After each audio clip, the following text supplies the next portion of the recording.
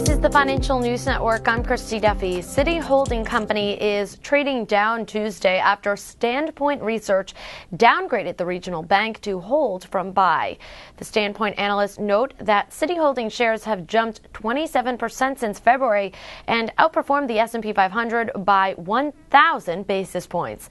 Future growth is more likely going to match the broader market, but the research firm reportedly also called attention to the relatively short interest on Citi Holding shares, saying that good news could trigger a short squeeze and propel shares toward an all-time high. For further updates on that, stay tuned. You're watching the Financial News Network. I'm Christy Duffy.